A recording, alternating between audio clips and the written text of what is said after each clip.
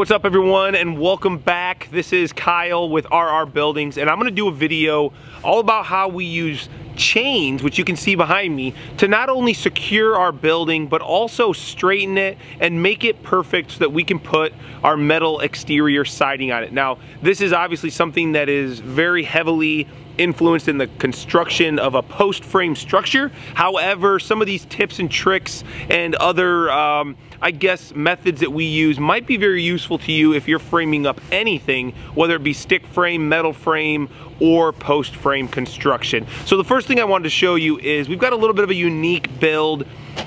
It's on a foundation wall, which means we didn't have to drill any holes into the ground to pour our concrete piers. Now what that also means is that I didn't have to bring in a concrete truck. So normally, I'm just gonna get the elephant out of the room right now. This big old concrete block behind me, basically this concrete block right here, we bring in if we're not gonna be the ones digging the holes, putting the foundation in, and it's just really like a dead man is what we call it, and it's just gonna sit there. We've got a piece of rebar looped on it. It's about 4,000 pounds, and we chain to it to help aid in our bracing and straightening of the building. So that's what that is. I just wanted to get that right out of there. So the first thing that we like to do is whenever we start framing up our walls, before we put any trusses on, we're gonna do what we call our X-brace. And all it really is, all we're really doing is we're taking chain from the top of the post where our bottom chord of our truss is gonna be, which you can see, and we're bringing it down on a nice angle. We try to keep that angle less than 45 degrees, and it's not always possible. Really, it's not all that important when you're using chain, but if you're utilizing a wooden framing member to do your bracing, understand that anything greater than 45, so the steeper that angle gets, the weaker your bracing is going to be. This is our X-brace. We use it on our walls, and we do that to not only keep it strong, but also we can push and pull a chain in order to plumb up our wall one way or the other. So what we'll do, I'll just show you real quick, and we'll probably have to do this later on, and I'll show you exactly how we utilize this method to straighten our walls. But yes, a binder is not as nice as one of those ratchet binders. This is a snap binder, which basically it's just snapping over top of itself, and through that it pulls it tighter and creates more tension. But if you need to adjust this wall, let's say we want to pull this wall this way, all we're going to do is we're going to come in, and this one's actually pretty tight, so I'm not going to actually do it on this one. That's a great example, Kyle. But you're just going to take another link up, and then when you tighten it down, it's going to be tighter, which is going to inherently bring the wall this way. So we always like to snug these up. And right now we're just temporarily snugged so that we can basically install our trusses. So we haven't zeroed it in perfectly for Plumb, although we do take our plate level, which is a 12-foot level, and make sure that we're as close as possible, just because the more work you do now at this stage, the less work you have to do later on. So now the next thing is, once we get our 3 walls done, which are typically our 2 side walls, that's what's bearing the weight of the trusses, we get those locked in with our X-braces, and we X-brace our end wall. We're gonna put up that first truss, and that first truss is very crucial. And not only is it crucial, but it's also probably the most dangerous one to do, because there's really nothing holding it other than really the brackets down here and the columns that are standing up. So that strength is what's holding that truss up. We don't really like that. So once we get it up, we'll kind of temporarily brace it, and then we'll put chains up to the peak. Now these chains go all the way to the peak. Depending on how big the building is, depends on how many chains we utilize. This is a 66-foot wide truss, so typically we're gonna do just a center chain, and that's gonna go up to the peak on both sides. You'll see if you look out there, and I'll show you, we've got another concrete block that is sitting on the other side of those trees, and we're running our peak chains from the top of this truss both ways. We're coming back here, and then we're going out there to that block. And what that's doing is that's locking that truss in so it can't move. If a big windstorm comes up, it's gonna be nice and locked down, because not only is the peak being held firm, but remember that wall that it's sitting on is also being held with that X-brace. So it really locks it down nice. And once we get this stage done, we're ready to start trussing. And as we truss, I'll show you guys some of the other chain techniques that we utilize to keep the building not only strong, but also to keep it straight. All right, we just got done with the second bay. Now that we have the second bay done, we're gonna go ahead and get it braced up, and then we'll drop all of our chains and get this thing secured. Now, whenever we're laying out these chains at the top chord of the truss, we're also thinking about where our columns are coming up. So right here on this gusset plate, you can see this guy, this is where a column is. So it's just nice to have the strength of the building being held up at a column location. So all we're gonna do, we're just gonna get that chain around.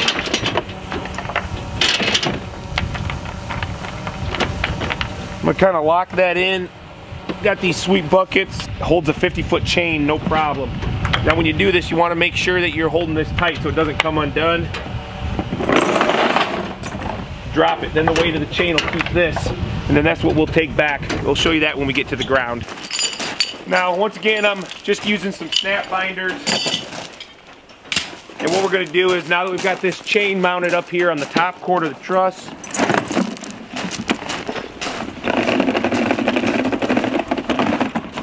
we'll just bring it over here. Now, what I always like to do, not everybody does this on the team, but that's okay.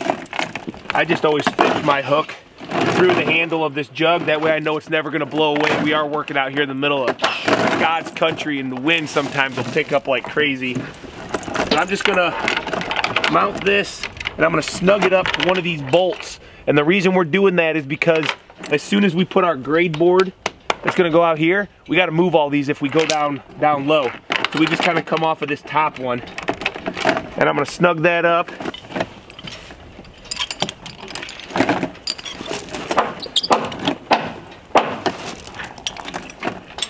Gonna kind of, you know, get it somewhat snug.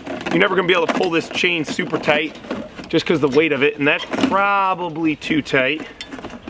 So I'm gonna go down one more chain.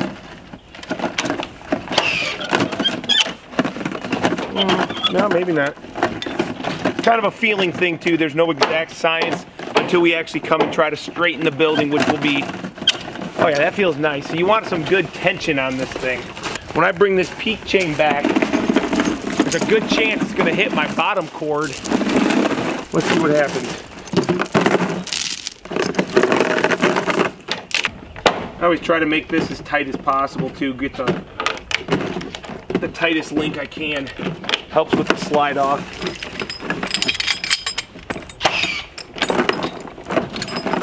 Another little lesson too is you always want to pull the snap binders down. That way gravity's always helping you out. You might feel that's just barely grabbing that, just barely grabbing the bottom cord.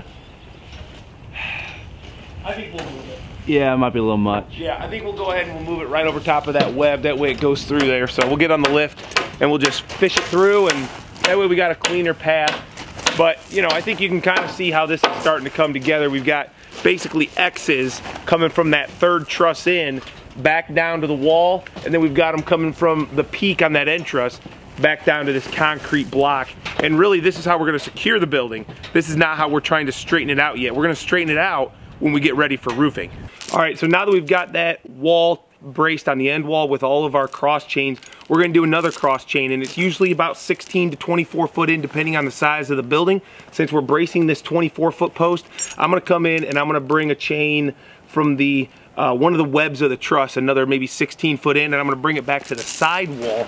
This time, looking to hopefully brace the building from any sorts of winds that might get pushed on the side of it while we're still framing it. Check this out, that we got this awesome high-vis green chain, Laclede chain. I think it's in St. Louis, somewhere over in that area. It's American-made chain, and they just saw what we were doing here on YouTube, educating people, and you know, really just utilizing chain in a kind of a unique manner that a lot of people don't do. A lot of, you know, typical people will brace with their framing lumber and then tear it down at the end of the job and then use it on their job. Well, we've invested in chain, and I think we've got probably 25, maybe 25 to 30 quarter-inch chain. All of them are about 50 foot. That seems to be the right dimension. And every job, we use it and we take it to the next job. So it's kind of a nice, I guess it's just a nice way to brace your building, use it to square things up, level it up, and it doesn't break like lumber does. So what our goal here is, we're just gonna try to find a nice spot that's kind of taut. Yeah, that works. and then we're just gonna check for plumb on the post. Oh my God. I mean, that's a first take, guys. I didn't even mean to do that, but of course I meant to do it, but didn't think it would happen. So this one is pretty plumb, which means when we go to do the one that pulls back that way, because we'll have an opposite reacting chain that's gonna pull us that way, and that's what's gonna keep us tight from any wind forces. I don't wanna over tighten it, but I gotta make it taut as well, and then I'll recheck the level over on that column. All right, now that is that's basically how we use chains to secure our building, basically in the starting frame stage. That's not actually the way that we're going to utilize chain to straighten out, plumb up the walls, straighten them out. But I think that'll give you a good idea as to how the chain can be utilized. And when you're done, you're just gonna drop them, pack them up, take them to the next job. So I don't know if that was helpful to anybody out there, but hopefully that was worth my time doing it. I know a lot of you have asked the question on how we use chain. I'll also try to do a little bit of a, maybe I'll add to this video with a little bit of how we utilize that chain to straighten the building as well. So now that we have all of our trusses done, it's time to put a roof on this structure. And what we have to first do is get everything plumb. All four corners need to be plumb always. And then what we'll do is we'll go up and we'll square the peak to our eave. Now this is where chains come into place, because we've got those X braces on all of our walls, and we'll utilize them to make sure that basically every wall is perfectly plumb, or as perfect as we can get it. I mean, nothing is ever perfect, but we do our best. How are they, Greg? Good. Those three walls are good. I just got to do that back wall and then. All right, let's do this. Let's do this back wall. So we've already checked all the walls, but now all we're going to do is we've got this nice plate level here, and Greg is just going to throw that up on the wall.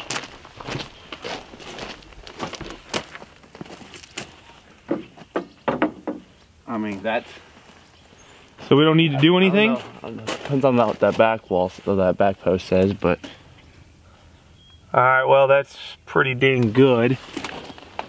Now we're always going to check both corners. We don't just do one and call it a day. We'll check both corners, because there's instances, especially when we're doing non-foundation wall buildings where we're putting the piers in the ground, especially on an end wall, trusses aren't always exactly the dimension we want, and we can't just cut them down. We kind of got to run with it. What's this one say, Greg? One shows it's leaned out up top, so we need to pull it that way. Okay, so I don't know if you can see that from right there. You might have to come on the outside. Now this guy, if you get really close, oh my gosh, Greg, I mean, we're talking in 12 foot, maybe, yeah. So now that you can see that level bubble there, I mean, we're talking so close. We're gonna utilize this chain right here to pull the building, right? Your way, Greg? No, I want to go your way. Okay, I wasn't reading the level very well.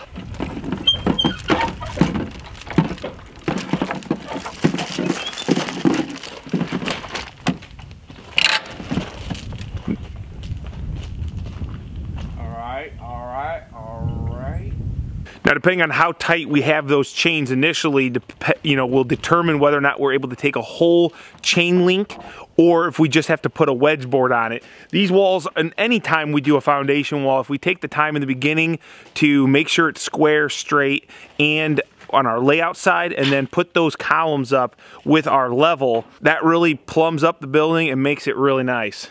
We might take it a little bit too much. I'll probably take it off and then put the wedge on.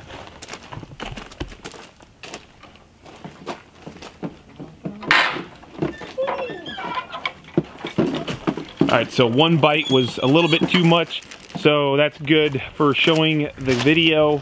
We'll go ahead, put it back one link, and then we'll shove a board underneath of it and just tighten it up.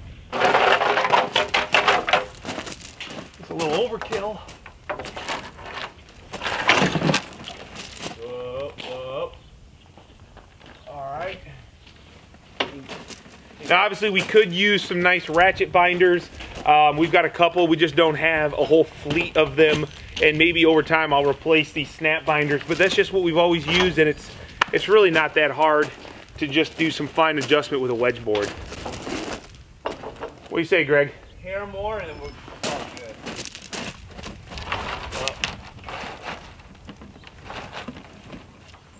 Yeah, I'm liking that. Okay, now we'll go up and we'll get the peak straightened out. All right, now that we're up here on the scissor lift, and you can see I got this nice string line here, and we basically run that from end truss to end truss, and we've plumbed up those end trusses with that plate level, ensuring that we're as plumb as possible on all four corners.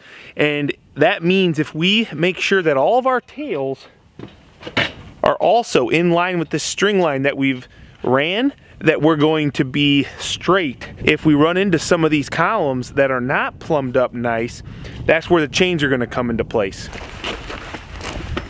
So we're going to utilize these chains. We've got two chains on the same bottom cord of the truss, and Beck's up top reading that square against the line, and he's telling me I need to bring this just this way. Now yes, if we had a ratchet binder we could just give it a couple cranks, but we got scrap boards. It's just as easy to throw it under the chain and just give it a little. It doesn't take much. Come back.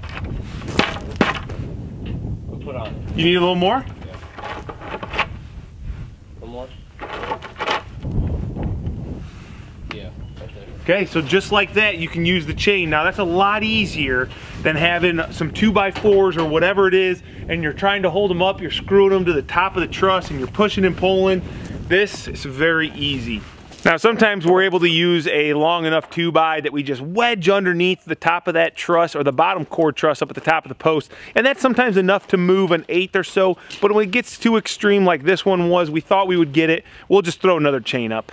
So there you go guys, that is what we use chains for, to not only secure and brace down our building during the construction phase, but also how we use those chains, because they're already up there. We don't have to put them up there again. Yes, we add some in some certain locations, but for the most part, those chains that we put up there to brace our buildings, we then use to straighten it so that we can get ready for our roof steel, and then also those X's on the wall. We'll leave those up until we get our permanent X bracing, which we don't always do. It depends on the size of the building, what the finishes are, and all that good stuff. But hope you guys enjoyed this video. Hopefully it made some sense, and maybe even if you're not post framing, you can utilize some of these tips or techniques on your next framing job. So until the next time, we'll see you guys later. Make sure if you enjoyed this video, or you enjoyed any of the videos, or you want to get some more information for future videos, hit that subscribe button, and you know, obviously give me a thumbs up and drop me a comment if there was something I missed or something that you still don't understand, and I'll try to clarify it. Thanks a lot guys, and have a good one. I'll catch it. You'll catch it? No.